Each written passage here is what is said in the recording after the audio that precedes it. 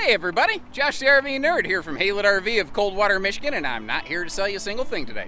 Matter of fact, we are here today to talk about tire safety, specifically age of your tires and how that relates to your towing safety. We're going to talk about how you determine the age of your tires, what is safe, and what to look out for.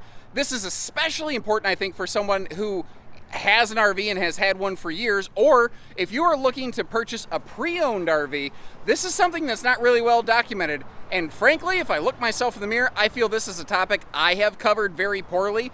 I've done far too many used RV tours to not have talked about this sooner. I'm drawing a line in the sand. I'm trying to do it better from now on. And if you appreciate the way that we give out this information to try to keep you and your family safe, hit that subscribe button, leave us a comment to let us know what we're doing right, leave us some comments to let us know what other potential safety type tip information like this would you like us to cover. I can't promise to cover everything. I'll do my best to fill in the blanks when I can. Let's get started. Now, there's certainly some very obvious things that I think you want to look for when you're looking at the tires on a used RV. One of them is, first of all, do they match? Like right here, we have a Goodyear Marathon, and back here, we have a, Trail Express. So, not the same tire, basically. So there are two different tires on this RV. That tells me that at some point, for one reason or another, a tire has been changed. What you really want to do is start examining around the wheel wells then to make sure that there hasn't been a blowout that caused some very serious damage that standing here, you can't see. But under that skirt line, who knows what's under there? And when I say I feel like I've kind of failed people, I've been trying to I'll look at a tire, I'll tell you if it's been weather checked or not, I'll tell you if there's good tread left on it, but I haven't really been diving into the age of the tire, which especially on some older RVs is an important safety factor. And I want to make sure I'm doing better, and I want to make sure you're equipped to be able to shop this stuff. And you can put us to the test. This is true whether you're shopping at Haylett RV or not. This is true whether you're buying an RV or not. This applies to horse trailers, vehicles. This is just good, sound, all-around tire safety advice. What you want to do is find the age code, the DOT code on the tires. Now, they're all going to be in a little different place, but it'll say DOT, and then a random string of alpha and numeric characters. What you want to look for are the last four digits. And on this one, it says 13 of 12. So what does that mean? Well, for lack of a better way of saying it, that's the tire's birthday. That's the day the Michelin man brought it into the world and cracked it on the backside and made it cry and said, welcome to your new life here. It means that it was created, it was manufactured in the 13th week of the 12th year after the year 2000, or the 13th week of 2012 is basically what that translates into. So now we know its birthday, we know how old the tire is. What does that matter? Like, how old should we let these things get before we're swapping them out and putting them out to pasture?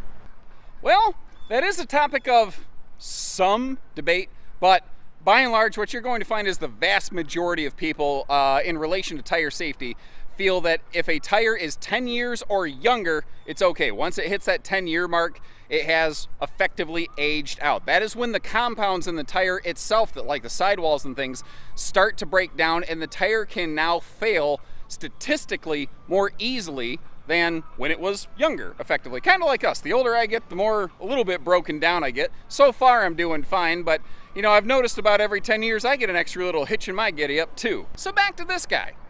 The tires that, the tires that match, not the ones that were replaced, the oldest tires, they were manufactured the 13th week of 2012. At the time of this filming, it's 2021, but what week of the year is it? Because I don't know about you, I don't have an Indiana Jones Mayan calendar hanging on the wall that I'm gonna go start flipping through.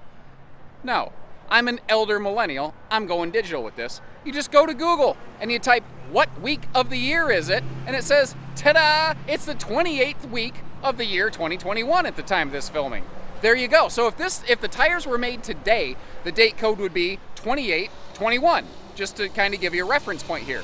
So what does that mean? That means that these tires are less than 10 years old, but some of them are starting to get close. So should you replace them? Well, I don't know that you necessarily need to replace them right away. I do think if your intentions were to tow the RV in the future, it would be a very good idea to budget that into your, say, like annual upkeep or something for next year. There is an argument to be made where if no, I have a seasonal site, I'm just gonna tow it there and park it, and then I'm gonna put tire covers on it. Well, you don't really need to change the tires. Theoretically, when it gets pulled off your site, because eventually everything will, then it theoretically should have new tires applied to it. But I understand if someone's like, I'm just not that worried about it. I'm not going to be putting a lot of stress on those tires. Okay, that's fair. There's logic to that. But what do you do if you can't find the date code on the tires? Well, I took a stroll through our service lot and I found an RV here for a little bit of work that has a perfect example of why this video can be important for some people. Because if you look at these tires, they look fine. They're not weather checked. The tread is not worn out. So at a glance, you're looking at this going, man, yeah, it's older, but whoa, boy, the tires are real good. But then you look over here. Here's the DOT code. And then, like I said, you see some alphanumeric characters, and then you see a big black nothing. There's no DOT code right there. There's no H code. What's going on? Well, to put it simply, it means they're old. It means those tires are very old, and if your intention is to take them down the highway, you should really get them replaced. So I hope this has been beneficial for you. I hope this has been enlightening. It's really not complicated. It's just something that doesn't seem to be talked about enough. And again, I'll acknowledge my blame in that. I put videos like this out. I do RV tours all the time. I have not covered, I have not documented, I have not shared this information as well as I feel I should have.